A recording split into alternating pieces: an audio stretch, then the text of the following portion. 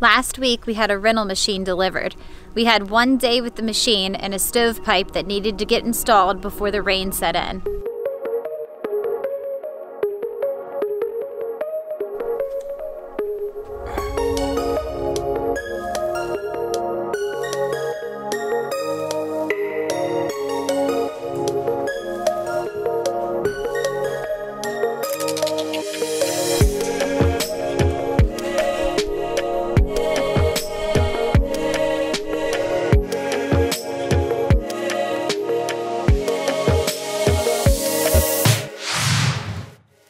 Hey guys, welcome back. So today we're going to start doing cutouts for the stovepipe that goes through the newly installed painted ceiling we got.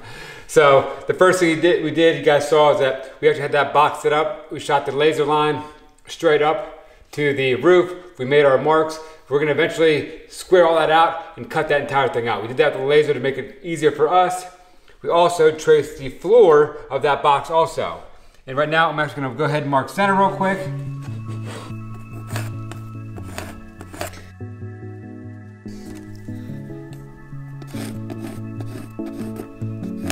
So center is marked. That's where the stovepipe is actually going to go through the roof. So what's going to happen next is we're going to go ahead and cut everything out up top. Put our dot laser back on this center mark right here, and we'll shoot it up through the roof. It's going to be, I guess, on the OSB portion where it goes to the metal roof. We'll mark dead center. We'll drill a hole out there. So we want to get it on top of that lift outside. We can see the hole. We know we need to make our cut for the penetration for the roof.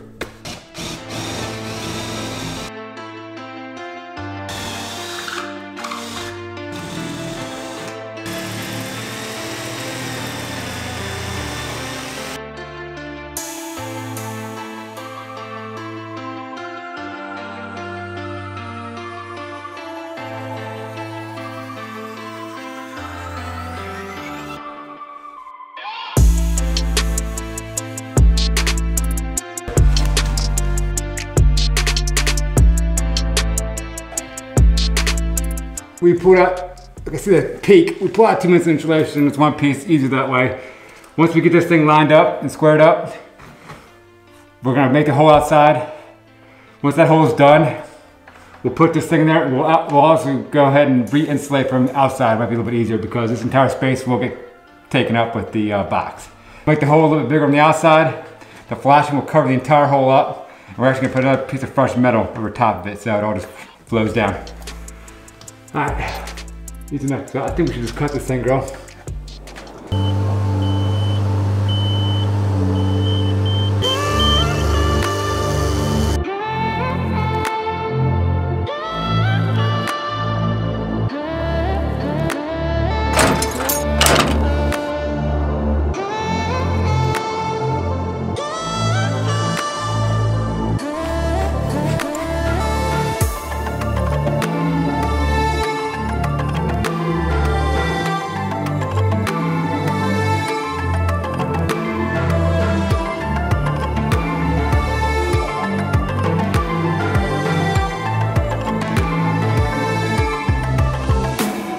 We shot a laser from the floor. We had dead center where the stovepipe's gonna be at. So we shot a laser straight up and it made the dot on the OSB on the other side of the metal. I just ran a screw through there real quick so I can see where it's at. I'm gonna push that back through in there. I should have unscrewed it, I forgot. Now I gotta deal with it. I'm gonna push it back in there. I'm gonna take my 6-inch hole saw, burn a hole through there real quick. And I know it's not gonna fit because I'm going to the hole saw that way. So I need to take a sawzall and cut up and around because this is a 6-inch hole saw, but the pipe's going through the roof that's angled like this. So if I take my hole saw and put it like that, the hole's not big enough. So I got my sawzall here too, so I'm gonna cut that around also. Not a big deal.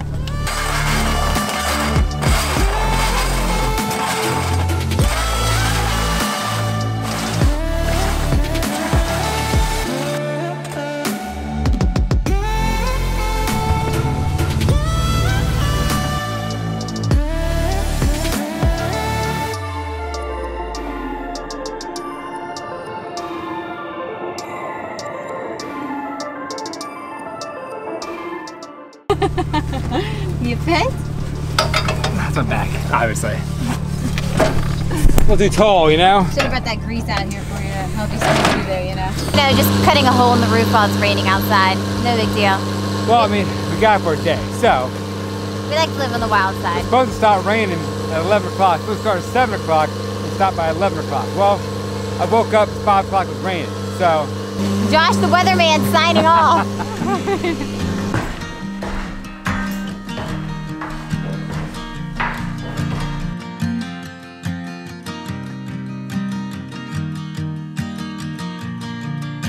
It's 2 a.m. and I can't fall asleep, 'cause I'm not tired.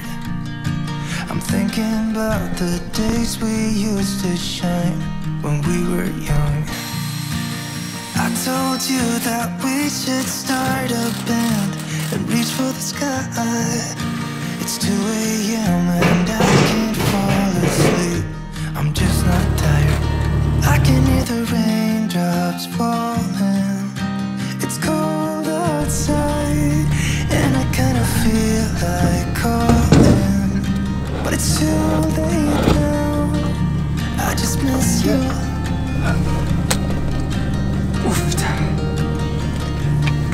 I just miss you.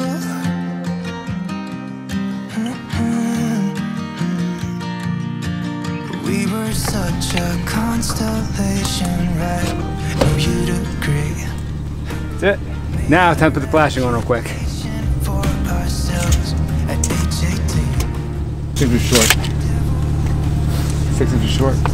So we're fighting the light. It's obviously dark now. We got the box up.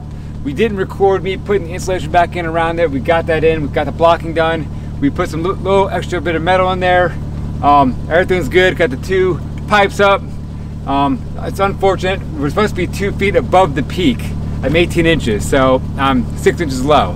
I gotta call Lehman's and get an extension and put it on. It's not a big deal for right now. But since all this stuff is done, we're gonna go ahead and put the flashing on, get everything covered back up, you can get the roof put back on, so when it does rain tomorrow, then get wet inside the house.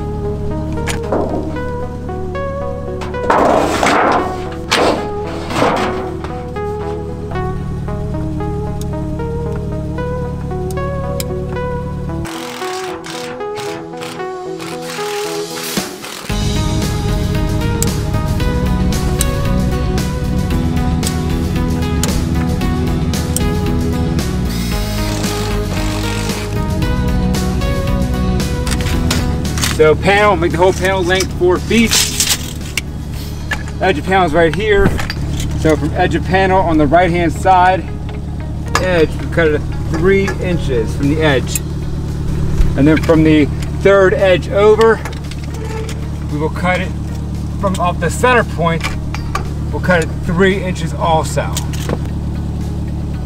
15.5 inches down where the top of the square is gonna be. Get that under the back.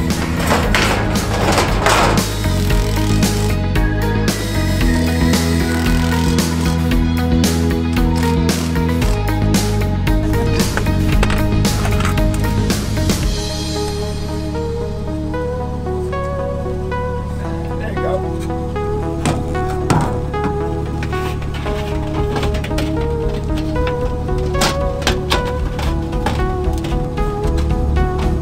Storm collar's on, caps on, we're good. We've got a caulk around here, and that's it. What, you recording me?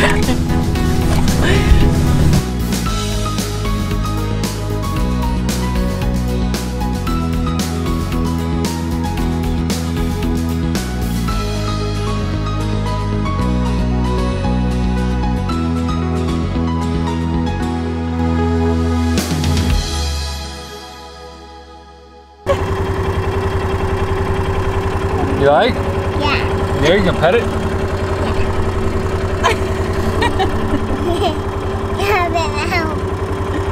Oh.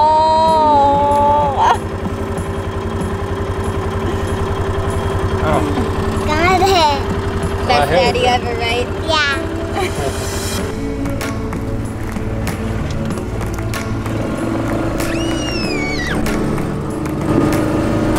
Woo, daddy.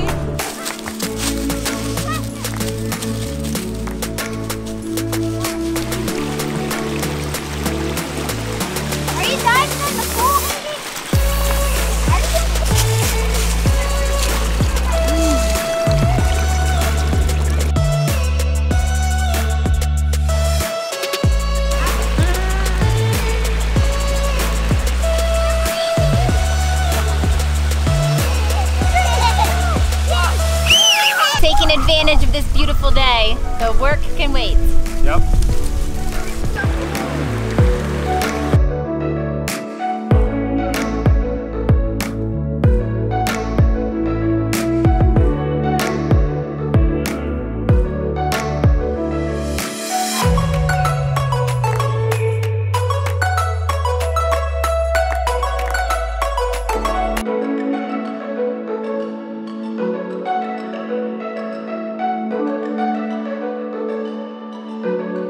You saw earlier this week we got all of the stone up on the fireplace, and we also got the stovepipe out through the roof.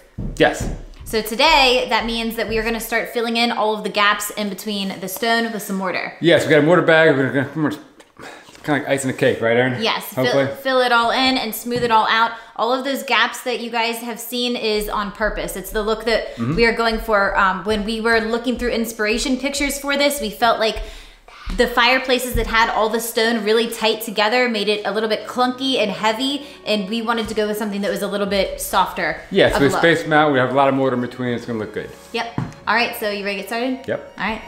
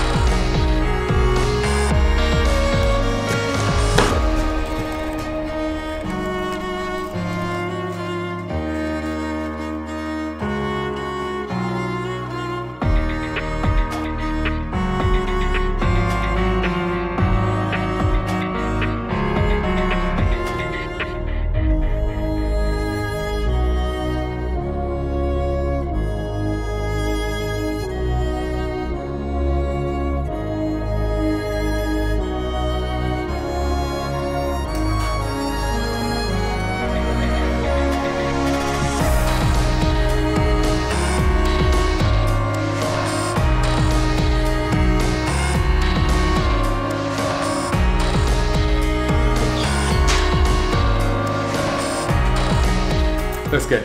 It does. The look we're going for is taking a lot longer, and it's a lot more tedious and a little harder than we thought it was going to be, right? Yes, it has taken hours and hours and hours, but it's. I think the issue is like cleaning up all the edges and getting them in there nice and right. And thank God I have Erin here. I mean, I would be able to do it. I'm not that type of guy to make that perfect. It's the one thing I came in on and just so happened to have the skill set. Yes. Hidden skill set I didn't even know I had. Who would have known? You're full of them. So it looks good. It's exactly what we were wanting this to turn out as. We're not done yet. No. We're still working on the top. We're working on the sides. There's a couple of areas that are still too wet for me to like manipulate the mortar. And I'm just glad, you know why? Because I have a pork shoulder in the smoker. I've been cooking all day. It's at 196 degrees right now. It's getting ready to get coming out. So yeah, Josh is living the dream, taking naps, eating excited. pulled pork sandwiches. I mean, I can't wait. all right. Let's go.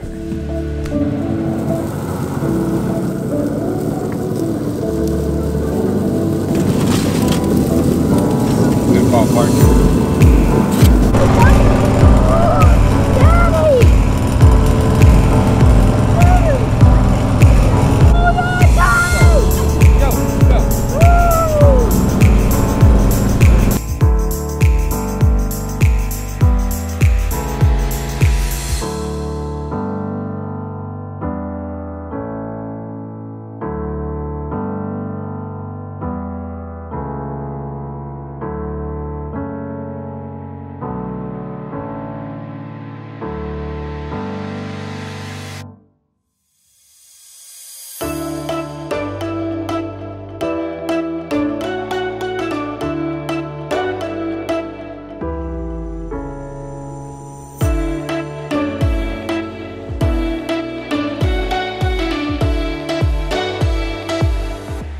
Alright, so the plan is to take this dolly, pick the entire thing up on the pallet. I'm going to walk it around and bring that pallet up and set the pallet down onto the stone.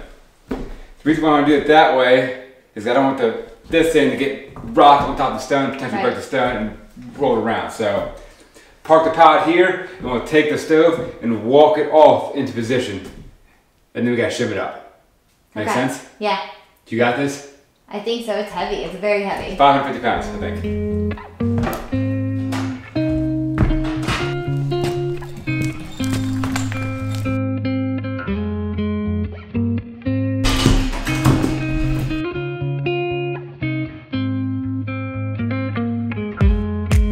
You look good. This is exciting. It looks good. It does. That's your plan? Yeah. It's too far. Okay.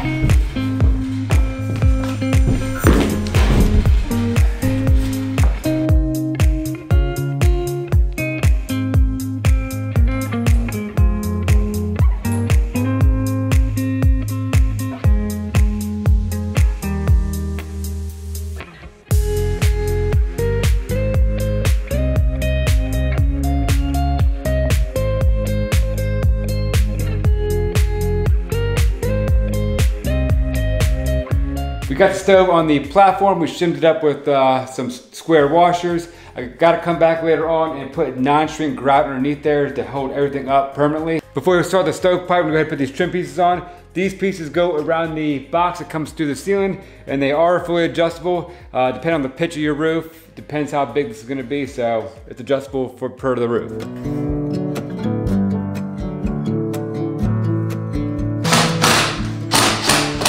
Really good. It's so much more complete with that up there. Right? Yeah. Yeah. Let's get the stovepipe in.